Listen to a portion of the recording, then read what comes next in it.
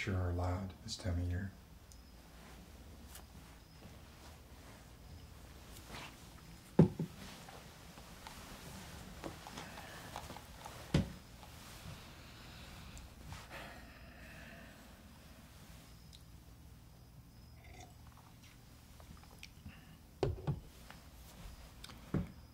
I'm glad you came. You're the third meeting I've had with a student in as many weeks. And you're the first one to show up without prodding and having to reschedule.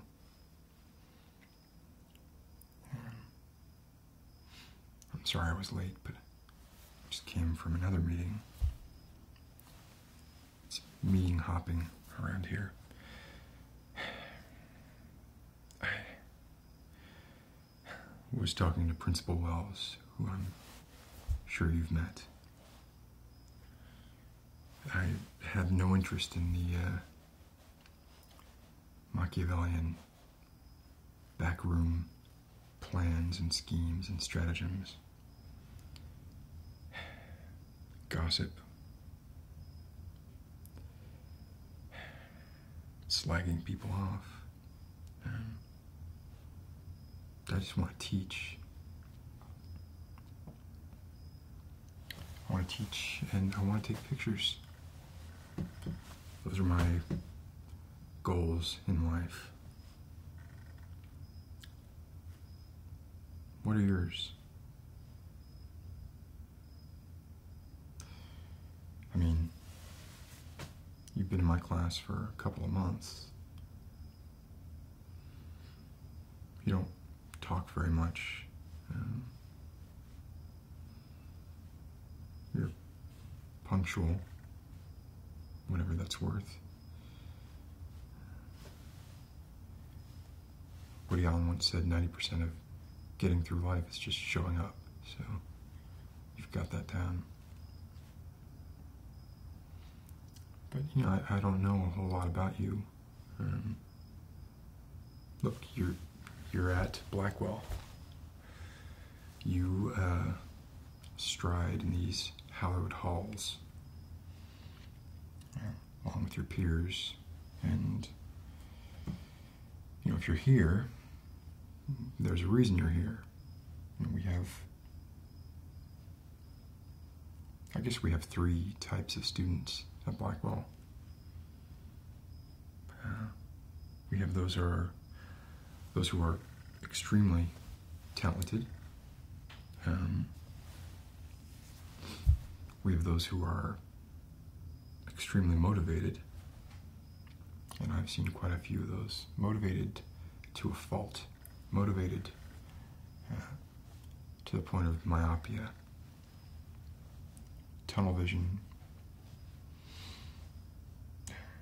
Dedication is not always a good thing. You know, there's taking it too far. And the third kind of student we have is a student who's rich.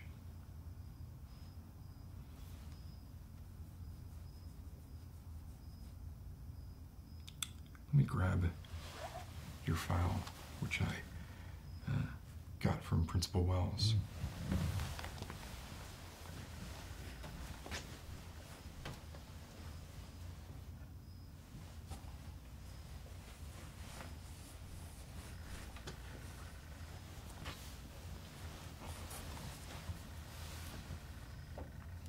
What is today's date? Do you know?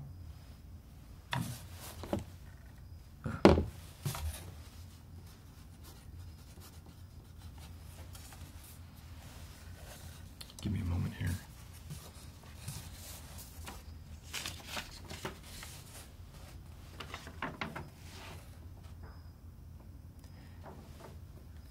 Every place else I've ever taught, my teachers had full access to students' files. This is the first school I've been at where you need to get special permission from the principal himself to look at a student's permanent record.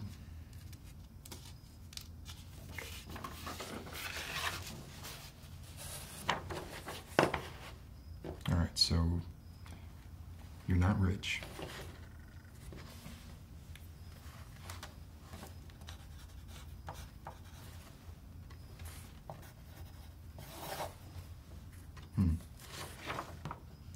you're not a troublemaker.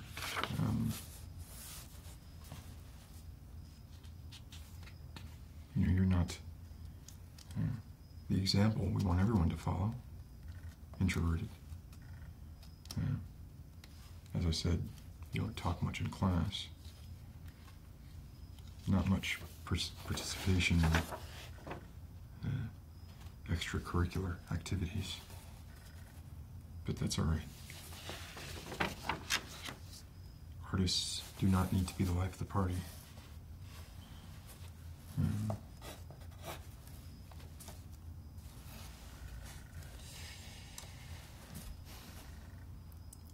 Your GPA is low, bottom 10%. You strike me as smart. Teachers have probably told you that your whole life.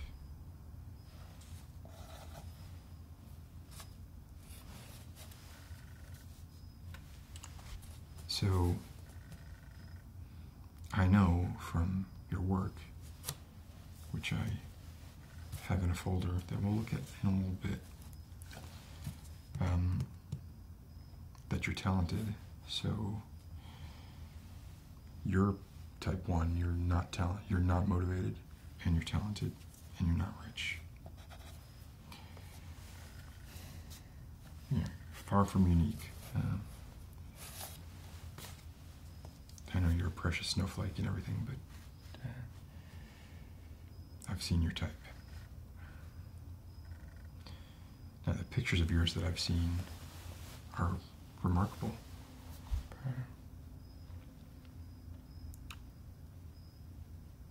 You know, assuming that you want to be a photographer, and God, I hope that's the case, because why else would you be here?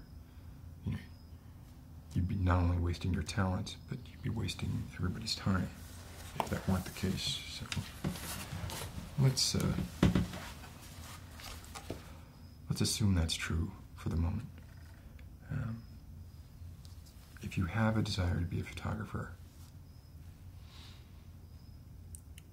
but you're not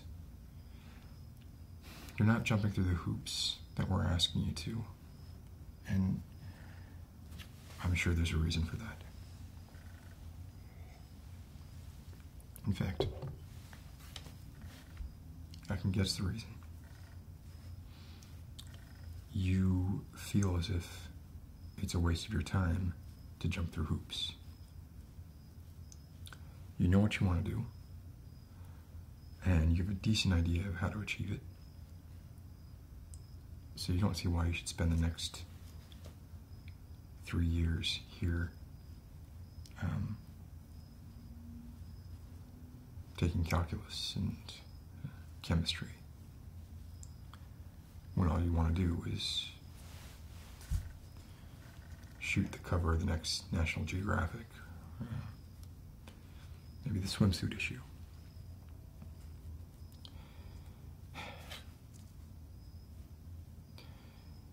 I'm playing devil's advocate to some extent here, because I don't totally disagree with you. You know, I was the same way. I was very withdrawn, very introspective, very sort of in my own world. And it starts as a defense mechanism, but it becomes something bigger, something grander.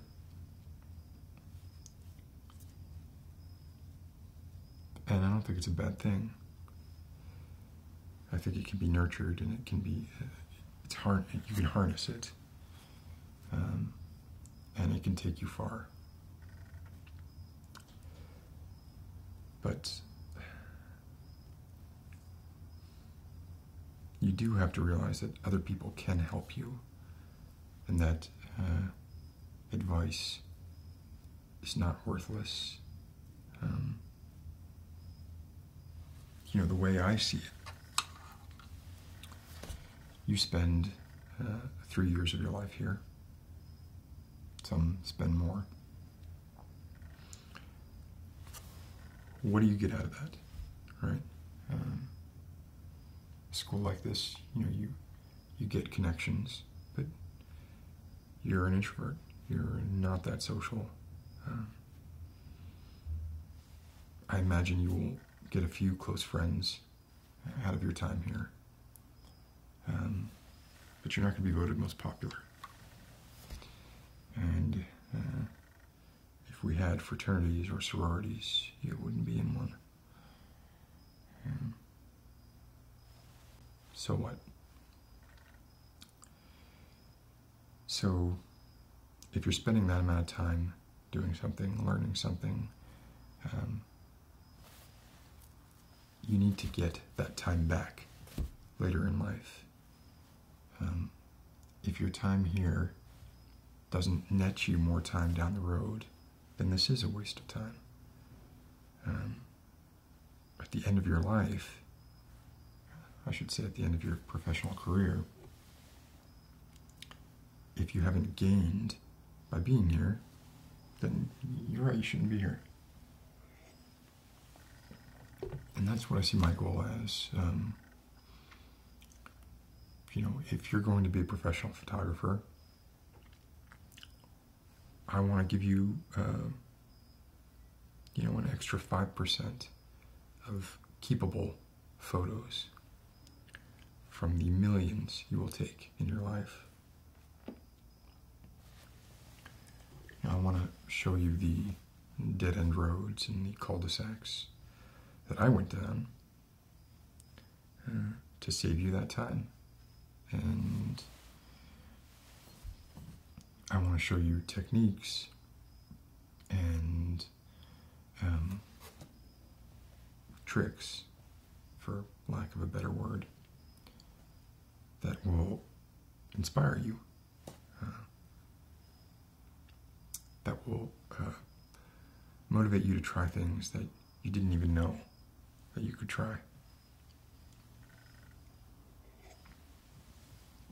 And hopefully those will get you somewhere.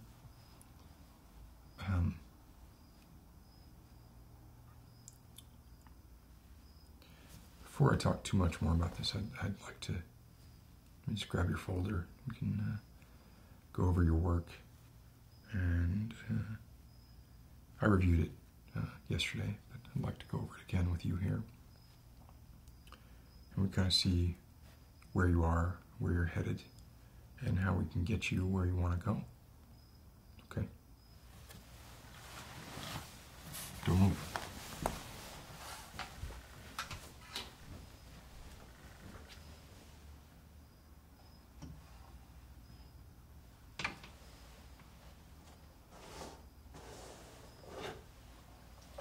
You can see you're one of 4 students whose folders I have out.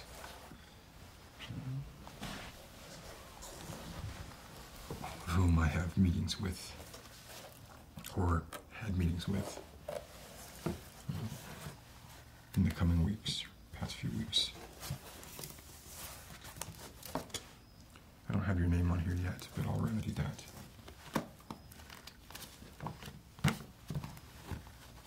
All right.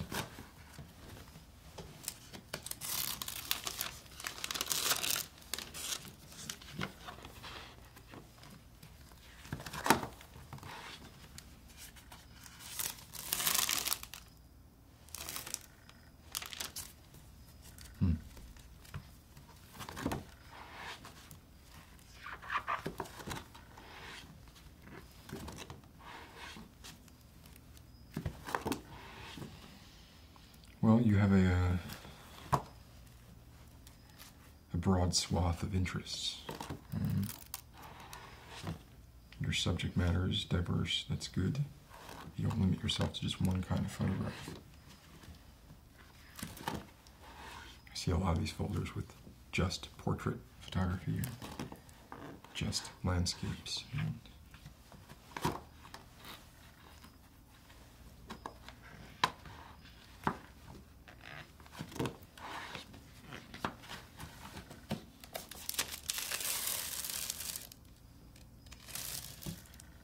You have an excellent eye for composition, and that's something that's really hard to teach. That's one of the more abstract concepts. there are elements of it, don't get me wrong, that are, broadly speaking, right and wrong. But the finer points are tough to teach. Kind of either grok it or you don't.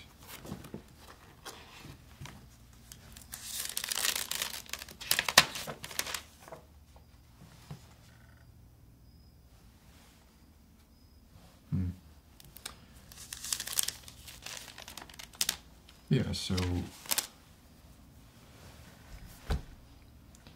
to some extent, the way a photographer sees the world can be interpreted through the photographs that he or she takes. And this is a pretty limited cross-section of your photographs, but I'm getting an idea. And it pretty much just reinforces what I thought before. You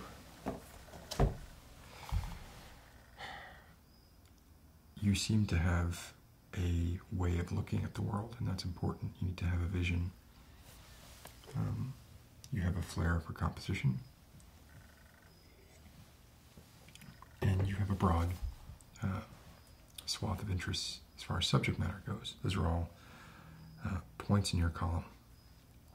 But it's painfully obvious to me, looking at those photos, that you're lacking in some of the more technical areas. Your exposures were all off. There was blurring and artifacting and high ISO where there didn't need to be, and your shutter speed was not right. These are basic things, really the sort of three pillars of photography: aperture, shutter speed, ISO. Those are the sort of three variables. Not including focal length, which is slightly less variable generally, unless you're using a zoom.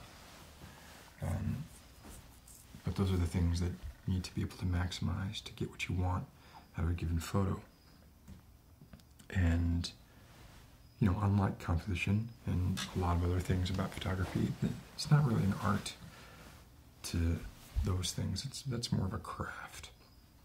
That's more of a here are the results. Here's sort of the effects of doing this. Do what is going to work best for a given situation. Learn how to recognize what those situations are, and you're good to go. If you're breaking any of those rules, you're doing so intentionally. And there's a big difference between breaking a rule that you know and getting a good result, and breaking a rule that you don't know and getting a good result. Because even with that good result, if you didn't knowingly color outside the lines, then you don't really own that. That was a mistake. It could be a good mistake. It could make you money, right? But it's hard to claim that it was yours.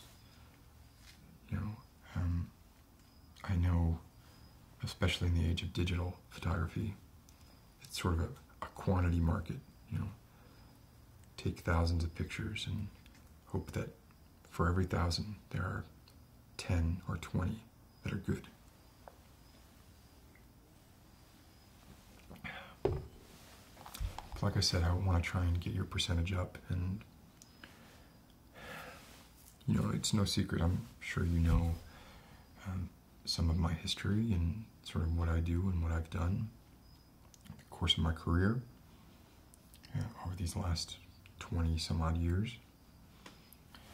I'm not a huge fan of digital photography, although lately I've been coming around. Technology is finally getting to the point where it's not that I can't tell the difference. I can tell the difference between a camera or a photo taken on a digital camera, mirrorless or a DSLR, and one that was taken and developed on analog film, I can tell the difference.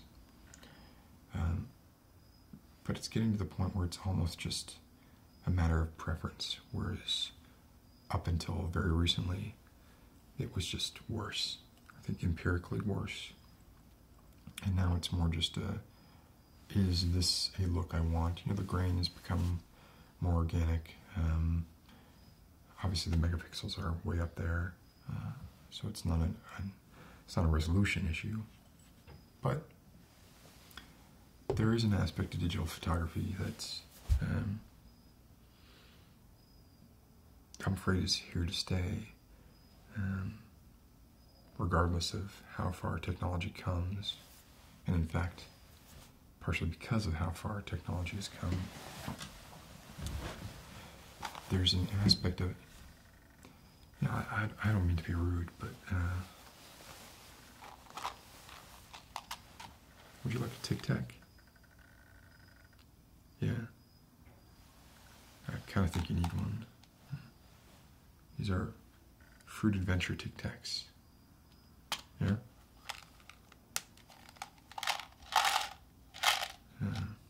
When I was a kid, they only had one flavor of Tic Tac.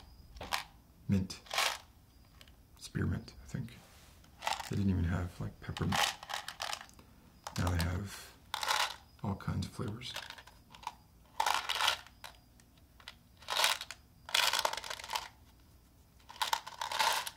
I'm not holding against you, but, you know, as I said before, you know, there are students here who are very dedicated to their craft. But you shouldn't be dedicated to the point where you neglect hygiene, for example.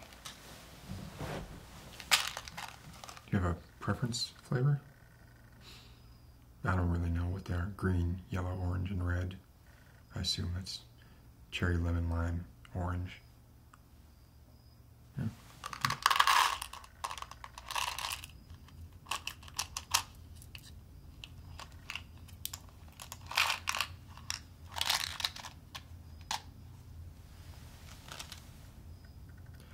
Green it is.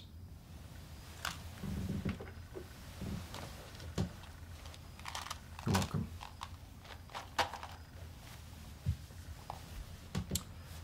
Where was I? I was talking about digital photography, wasn't I?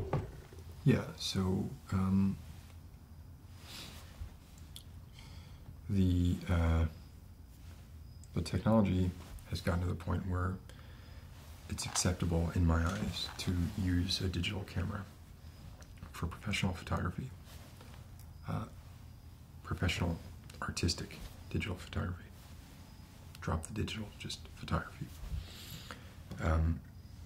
But it introduced an element that is here to stay.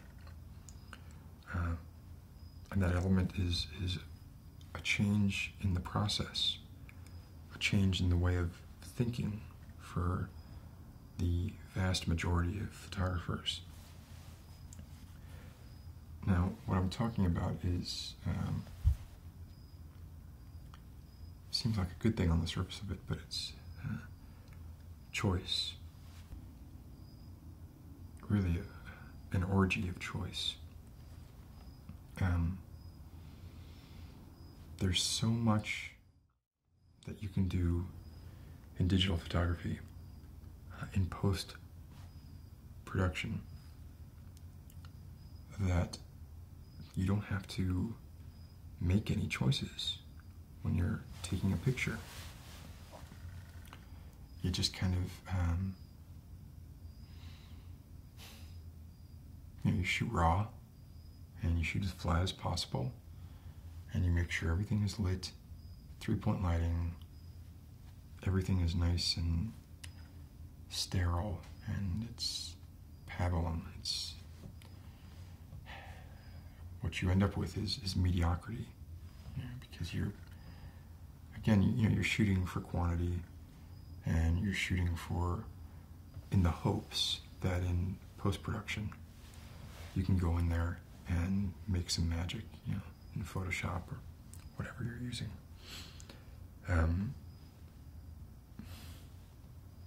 And, you know, that connection with the end product, that's something that was lost. And you really felt it with film. When you're in the dark room, you smell it, you feel it, hopefully you have gloves on, but you're right in there, you have the chemicals on your hands, and you're holding the negatives, and it's tactile, it's palpable, and it's deliberate. Digital photography is anything but deliberate now. You don't even have to have, I said you had vision. That's great. But with digital photography, a lot of times you don't have to have vision anymore. And that's a shame. With analog film, you had to know where you were going, or you didn't have a hope of getting there. With digital photography, it's more like just drive in a direction, and you're going to get somewhere, and we're going to retroactively kind of make it seem like this is where you meant to go in the first place, even though you had no idea where you were going. You take 1,000 pictures into the most powerful software that we have nowadays, and coupled with the technology to capture those images. In RAW, you can change your exposure, you can change anything. It can be a paralytic, that much choice.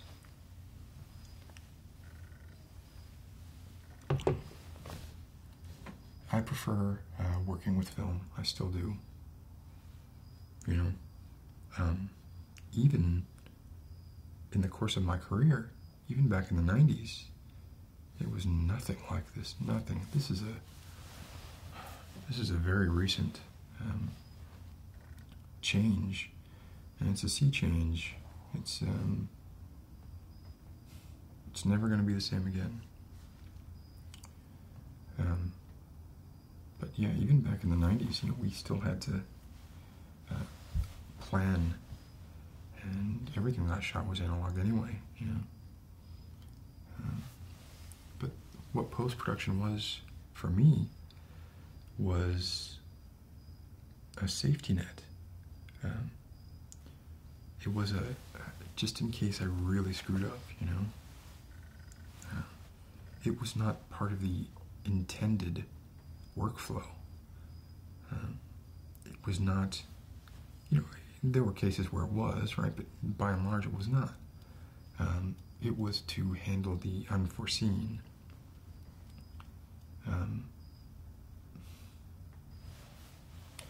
Whereas now it's a part of everybody's workflow, and third-party plugins and presets mean that a lot of people's photographs are just kind of converging into one look, that sort of teal and orange look.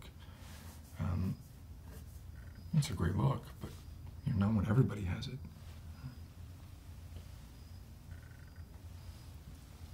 To a lesser extent, I feel the same way about digital manipulation. The point of photography is to capture a moment of reality that happened, and then put some kind of artistic brand on it that allows the viewer to interpret it in a different way, or to see the moment of realness in a different way, kind of think about things. Photography is not painting. It's not drafting, it's not drawing. I feel like if you don't start with something real, even if you take it somewhere else, right? If you don't start with something real, then photography loses its the aspect of it that makes it a unique art. At that point, you should be a painter, which takes a lot of talent to be a painter. Arguably more talent than it takes to be a photographer. Certainly more than it takes to be a mediocre photographer. At this point, anybody can be a mediocre photographer. The barrier for entry is mostly money. And clients. It's not the way it should be, but there you are. That's where we're at. Whew. I derailed. Sorry about that. So we can bring this back around. I don't want to take up your entire evening, but I did want to go over sort of some of the fundamentals with you. Hopefully I won't go off on too many tangents, but you know, I kind of want to go over what you should be carrying with you, you know, and the things that have helped me, and sort of the basics on how those things work. Because, like I said, based on some of the work that we just looked at, there are some fundamentals that you need a little bit of boning up on. So, where do we start? We start with the camera, right? That is your tool. That is literally the lens through which you will see the world. And you have to know it inside and out. You have to know it, I want to say better than you know yourself, but that just sounds stupid. But it's true. But I'm not going to say it because it sounds stupid. So let's start with the camera.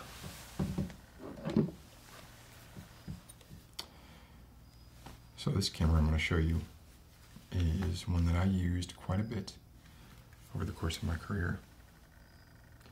You know, it's a 35mm camera. It's rather stock. It's from the 70s. It's called a Walls Electric. And the only thing electric about it is the flash. Other than that, it's a standard wind, take a picture kind of camera. Take your standard 35mm film.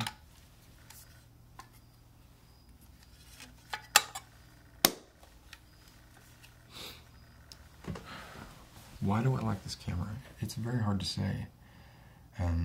There's something about the images it produces.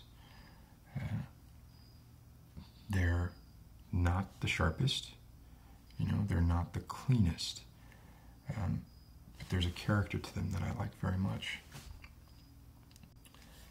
So I use this camera a lot. The viewfinder's horrible. You know, arguably the lenses, or the lens that comes on it is not that good. It's sort of a standard FD mount. You can remove the lens. But let's go over sort of the parts, right? So what is on here right now is a sort of standard 50mm lens. It's got an f-stop of 1.8. So I'm going to assume you know what f-stop means.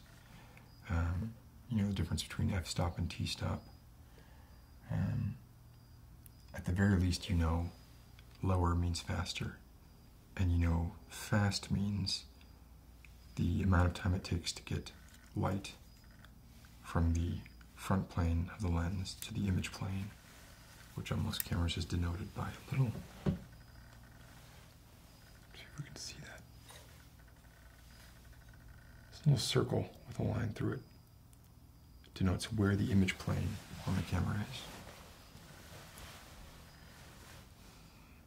So yeah, the lens has shutter speed on it, has ASA or ISO on it, and it has focus on it. 3 separate rings here.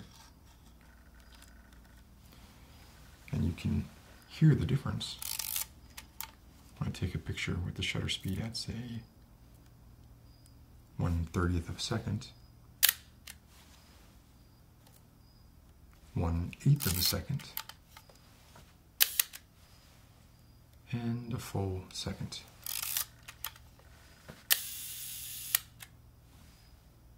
That sounded like it was longer than a second. It's possible that the mechanism is losing its tension, just getting, it's an old camera.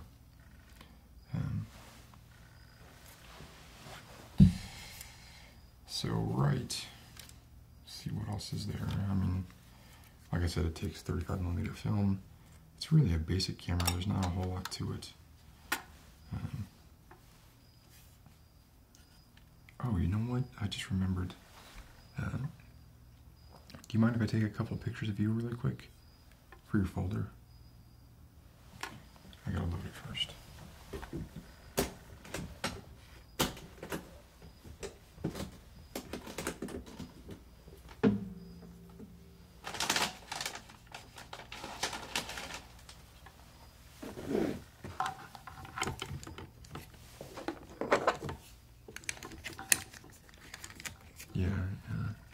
You had a photo. I don't know what happened to it. It's just good to have. You know, I put out sort of a flyer near the end of the semester.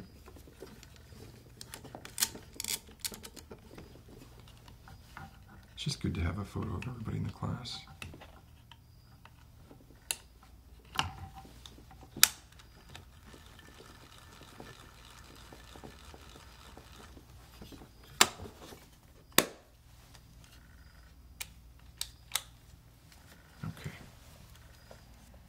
Set. Now in this light, obviously I don't need a long shutter speed. And like I said, this viewfinder is worthless for anything other than framing the subject. It's not going to give me any information on ISO or light in the scene or anything. Even focus. It does tell me focus, but not really well.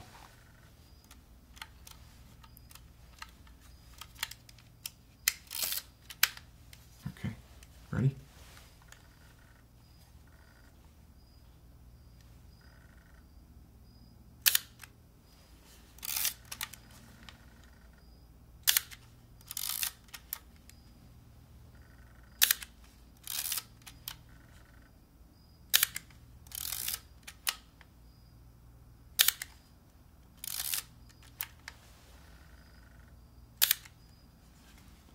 Try a longer shutter speed and a lower ISO.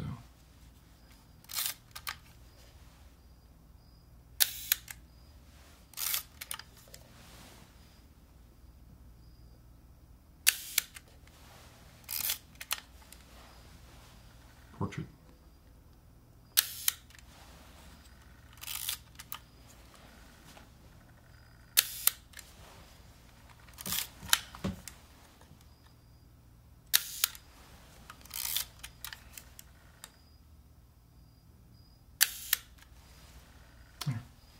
Pretty good.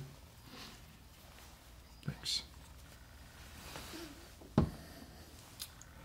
So why don't we talk a little bit about lenses? Now that camera that I showed you there had a 50mm lens on it. This is another 50mm lens. This is a Canon FD lens.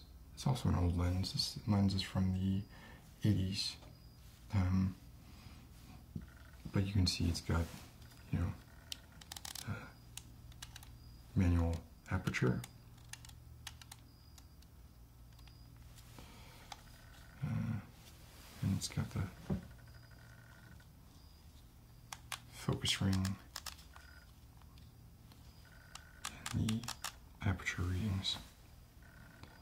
Now, I don't know what lens you're using or what camera you're using for that matter. But you should have a good 50mm lens in your bag at all times. They're cheap because they were produced in such huge numbers, and they're relatively simple as far as the number of lens elements goes and the way the glass is ground. So they're inexpensive. They call them nifty 50s. And as they're a prime lens, you can get a pretty good f-stop on them pretty cheaply. So this is a f1.8. You know, that should be if we're talking about 50mm or 35mm, your lens should be f1.8 or lower. Now, lower than f1.8, you start getting much more expensive, much more bulky, very, very quickly. So like this, like I said, is a 50 millimeter 1.8. Right over here, this is a 50 millimeter 1.2. And this is probably at least twice as heavy as this one. But you know what a low f-stop will do for your images, right? You'll have much more light hitting the image plane or the film. And because that collects more diffuse light, it narrows your depth of field. And if you look at the world around you as a coordinate system, with y being up, x being across, and z being towards you, a smaller slice of z will be in focus the lower your f-stop is, because it's a bigger hole, so more light gets in it. That means more diffuse light gets in it, and that means your image becomes diffuse.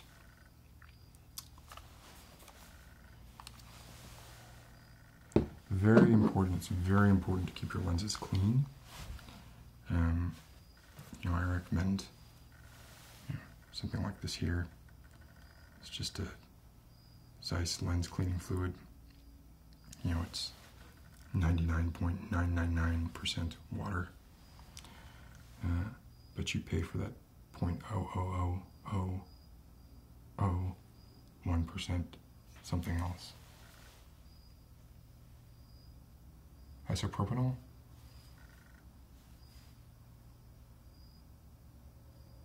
Doesn't have an ingredient list. But you want to be sure that your lenses are clean, not just when you're using them, not just when you're taking pictures. I mean, it's obvious. If you're taking pictures with a lens and you have dirt on it,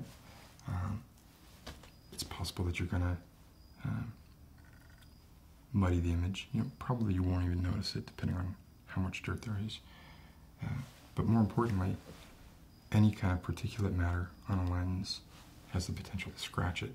So you want to make sure that your lens is clean, not just when you're taking pictures, but when you put them away. And you just kind of spray them.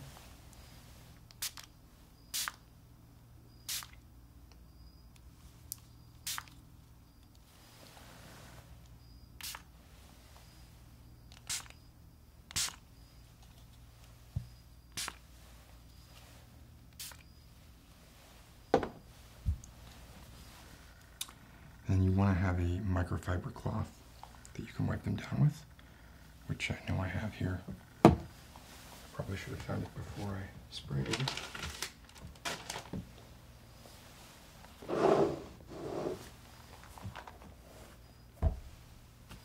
Such is the lot of the impractical artist.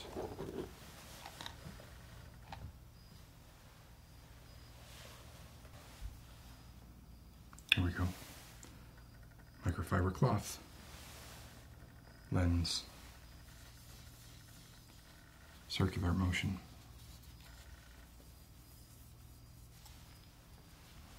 And voila, clean lens.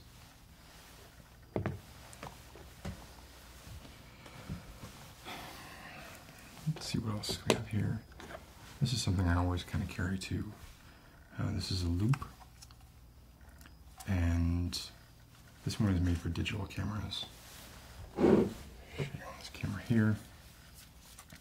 So you see on this camera the screen on the back, which could use a cleaning as well. In sunlight, it's very hard to see this screen, and it's not always feasible to put your eye up to the viewfinder. So it's good to have a loop that you can put over the screen.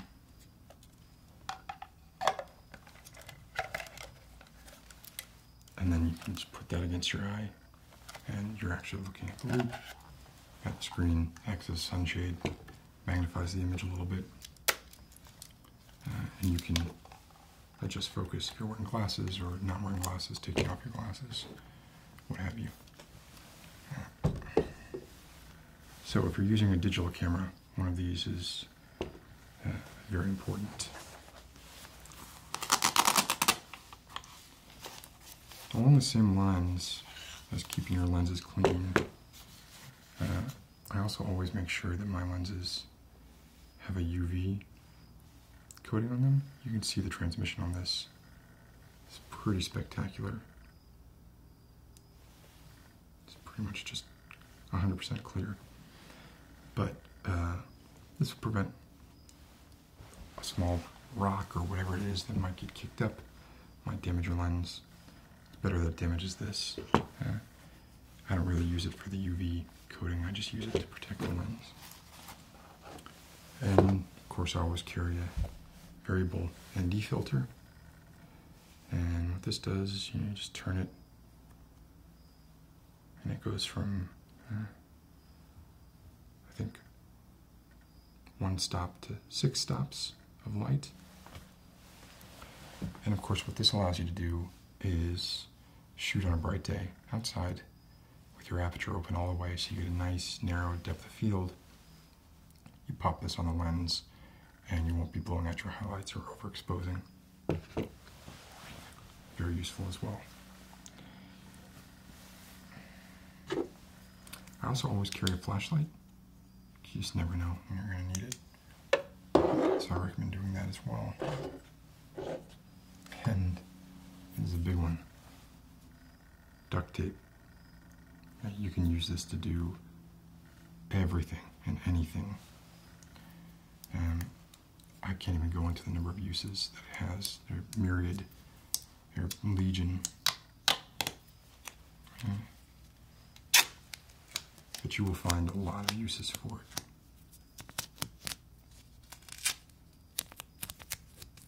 So I would just make sure to have at least a roll on hand with you at all times.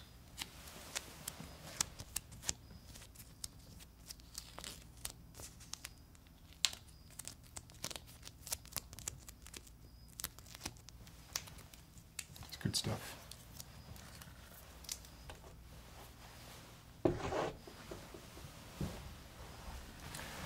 Now, you know about focal lengths, I assume?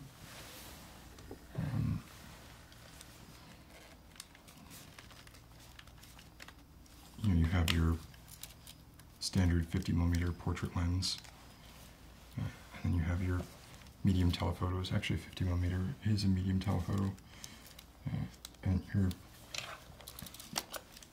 actual telephotos, and you have your wide angle, and then you have your fisheye. So this is a Tacchina 11 to 16mm. This is what they call ultra wide.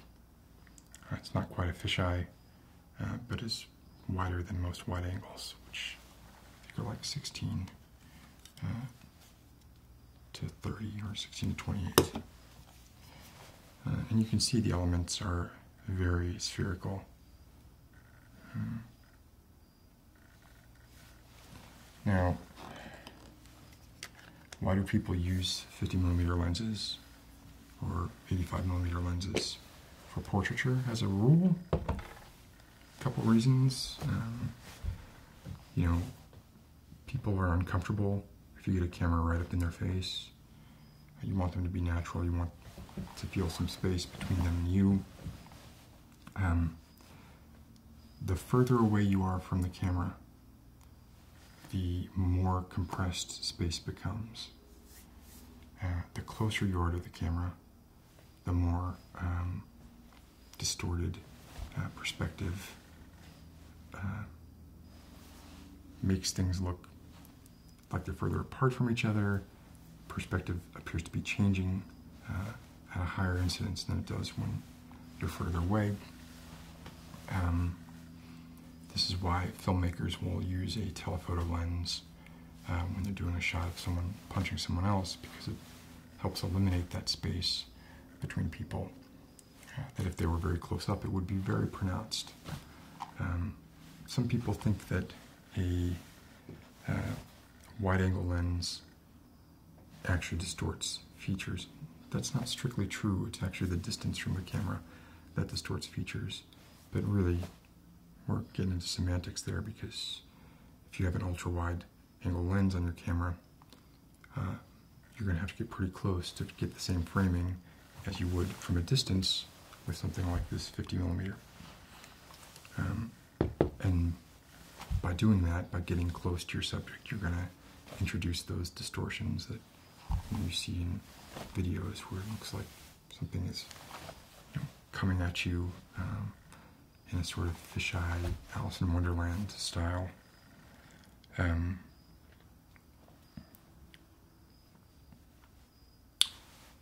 So, I mean, those are the basics that I wanted to go over, more or less. You know, I assume you use an interchangeable lens camera. It looked like it from what I saw. You know, always be taking pictures, and that's different from taking a lot of pictures of the same thing in the hopes that quantity outweighs talent in framing and choosing your shots. You need to always be putting yourself in new situations and doing different things, and seeing what comes out of it and learning.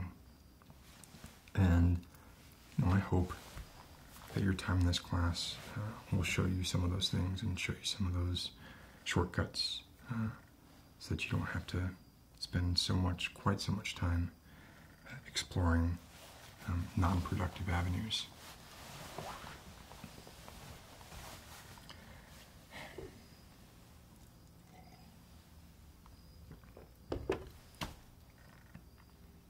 I gotta go back and talk to Wells soon. There's all kinds of weird things happening at this school.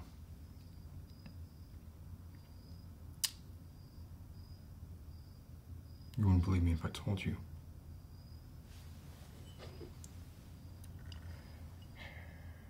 A lot of opportunities for good photographs. A lot of opportunities for art and a meaningful, lasting effect. There's a lot of opportunities to change the future.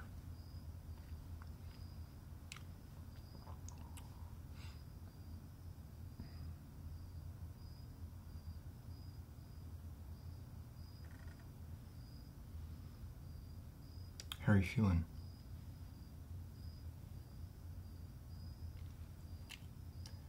Noticed you haven't blinked in a while. I'm wondering if the paralytic took hold.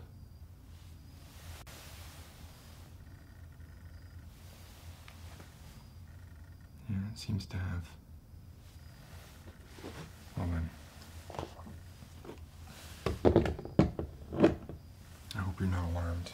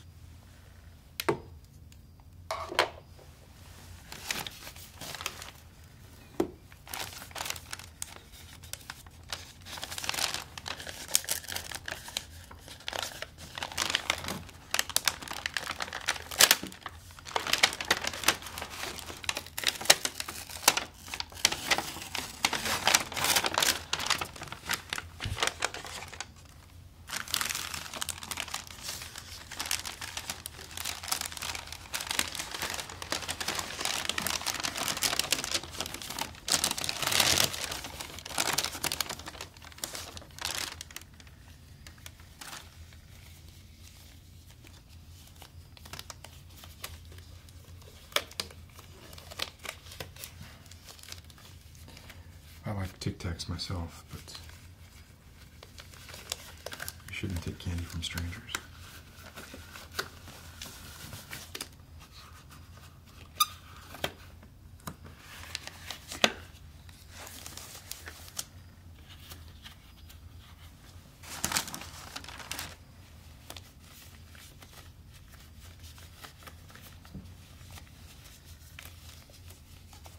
This part is unpleasant.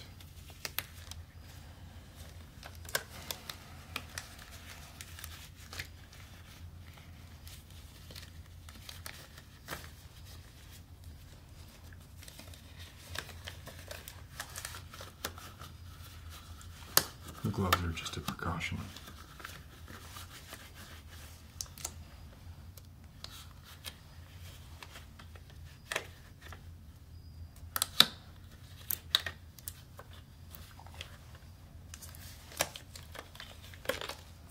I'd say don't be alarmed, but you probably already are.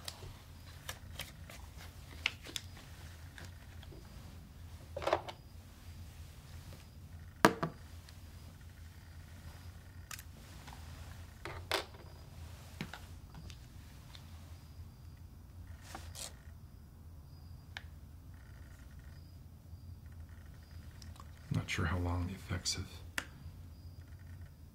paralytic will last. I need to act quickly.